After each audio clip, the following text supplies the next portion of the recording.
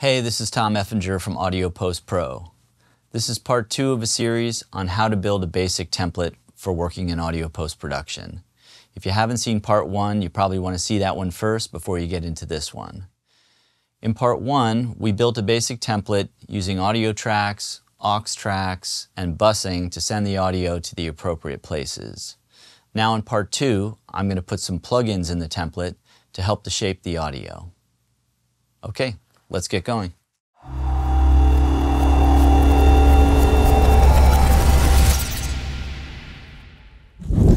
Hey guys, we're giving away a pair of reference quality headphones, the same ones we often use in the studio. All you have to do to enter is sign up using the link in the description. Alright, let's start at the top with the dialogue track. So for dialogue, the first thing I like on there is an EQ. So let's go to EQ. EQ3 7-band. Now I'm only using plugins that are standard with Pro Tools, so let's pull this one up. Now in dialogue, it's important that you don't have too much low end on the dialogue. So we want to set up a high pass filter. So we enable high pass filter.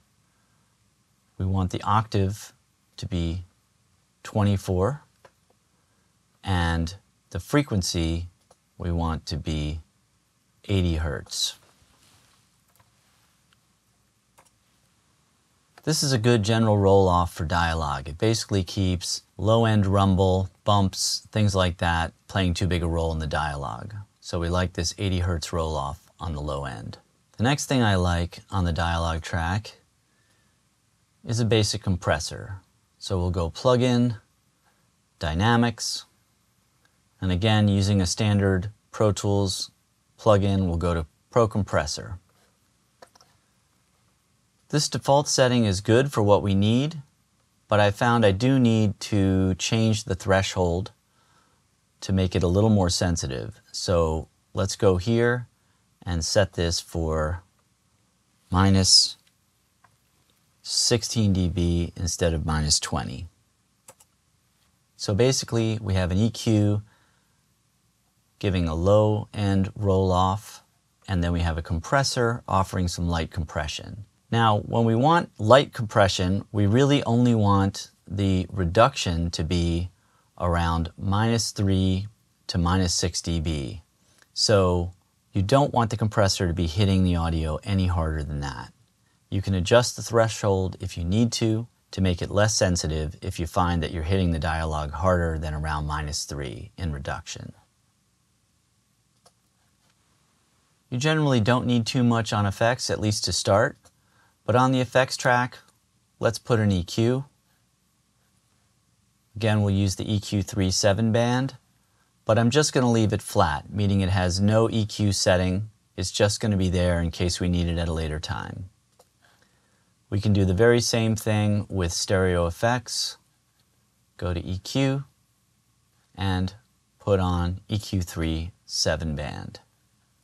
And we're going to leave it flat again. And we'll do the same thing for music.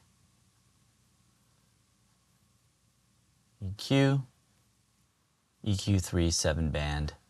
Once again, it'll be flat. We might find out later that the music is a little bass heavy or a little too bright. We may want to make an adjustment, but for now, we just want to have the plugin there in case we need it at a later time. And there's a very good chance that we might not need it at all for music.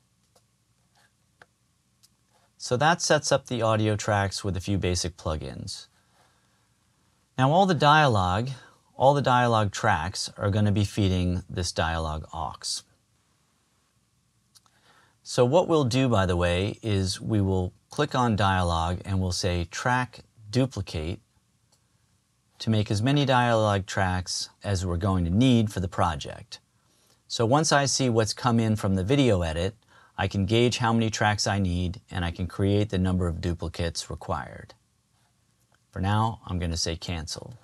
And the same thing goes for effects and stereo effects. We take our template track and we duplicate out 6, 8, 10, 12, 16, whatever it takes in order to cover all the sounds that we're going to be putting there from the video edit.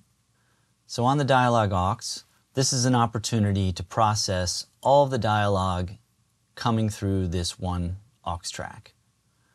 So the first thing I like to have on here is a de-esser. So once again, multi-channel plugin, dynamics, and we will choose the Pro Tools standard de-esser.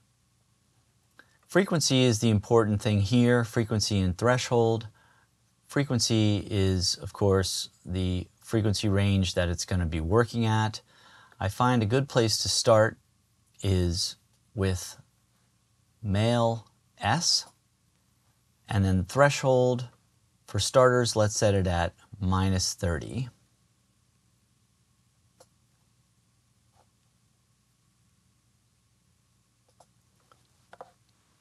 The next thing I like to put on the dialogue aux is a multiband compressor.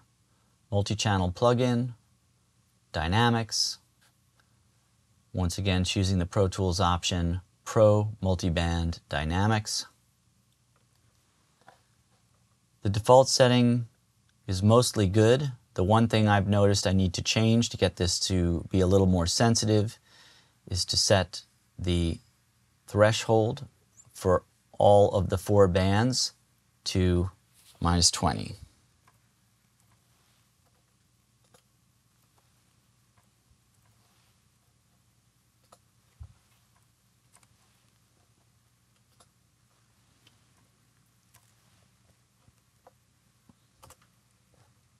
So why I like having a multiband compressor on the dialogue bus is you often have some harsh consonant sounds that live either in this treble range or in this high mid-range. And what the multiband compressor will do is just dip those things that break the threshold and quietly soften the things that are sticking out in terms of hot frequencies. So it can be very helpful again to create a more smooth and pleasant sounding dialogue mix. On the effects aux. For the most part, we don't need to do anything like global EQ, but it is nice to have a limiter because all the effects could create hot peaks, and those peaks could peak both the effects aux and it could peak the final mix. So let's put a limiter on here, multi-channel plugin, dynamics, Pro limiter. And all we really need to set in the Pro limiter is the threshold, -2, and ceiling, -2. So what this is doing is it's making sure that anything that comes through the effects aux will not go above -2 dB true peak. This is a good basic limiter, and one of the nice features is it has an LUFS meter section right here. That's going to come in useful. We can put that same limiter on the music tracks, and one of the ways we can do that is to click on it, hold Option, and drag it down. Now that same limiter with that -2 dB setting is on our music aux. Okay, now on to the mix out aux.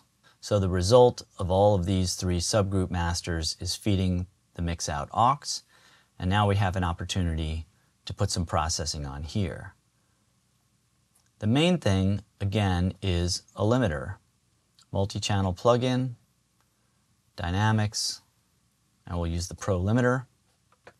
And once again, we'll set it for -2. -2 is a very standard setting because a lot of distributors require that no audio peak hotter than -2 dB. So that's why we use -2 in the threshold and ceiling settings.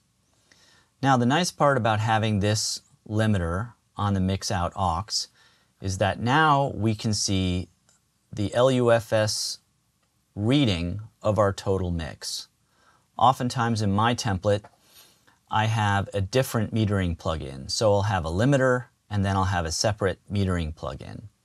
But it's kind of nice that in this case, using just Pro Tools standard plugins, that we can have both the limiter with an LUFS reading right here in the same place. Now most programs require -24 as the loudness reading, That is the standard for DTV, digital television. For web, we generally want to see an LUFS or LKFS reading, by the way they're the same thing, of -18. So this is where we can see what our final mix is going to be in terms of loudness. Very useful. The last track in our template is the mix stem track. Really, this track is just here so that after we've bounced out our mix, we can import it back into the session and we can look at the waveform and listen to the final mix file to make sure that everything is okay. We don't need this track to have any plugins on it at all, and I always want to have this track muted until I need to listen to it. If you don't have it muted and you bring the mix back in on this track, you would be listening to both the tracks that created the mix and the mix at the same time, essentially doubling it up. So we always leave the mix stem track muted, and once we bring the file back in and we want to listen to it, I then go to solo, and after I'm done listening, it goes back to mute. And that wraps up putting plugins in our basic template. There's definitely more than one way to do it. Everyone has a little bit of a different way, but this is a good way to start and start to understand how a template works. Okay, that concludes part 2 of the series on how to build a basic template in Pro Tools. I hope you found this helpful. We're just getting things started, so please like, comment, and subscribe for more videos coming from Audio Post Pro.